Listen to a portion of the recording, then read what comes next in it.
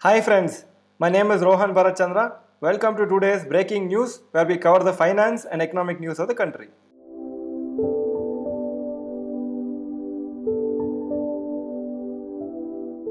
News number 1, HDFC Bank dividend declared.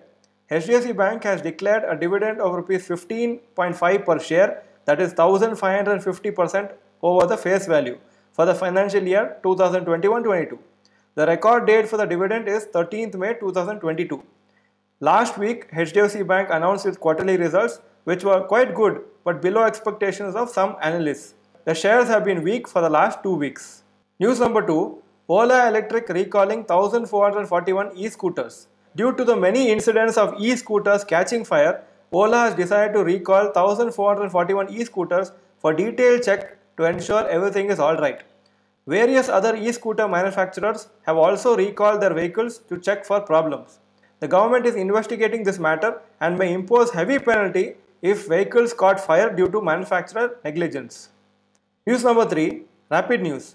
Huge power shortage across India due to unexpected high demand and lower production of electricity.